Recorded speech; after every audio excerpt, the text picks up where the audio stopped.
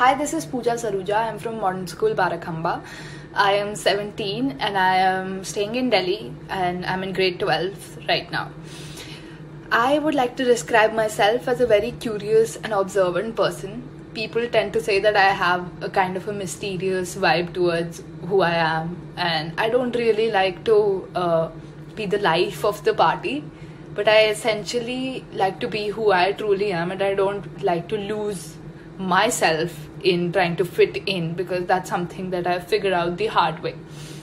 And some of my achievements are that I am a national basketball player, and I believe that the most things that I've learned out of any particular activity that I've conducted is basketball and my sport, and I would truly like to continue that.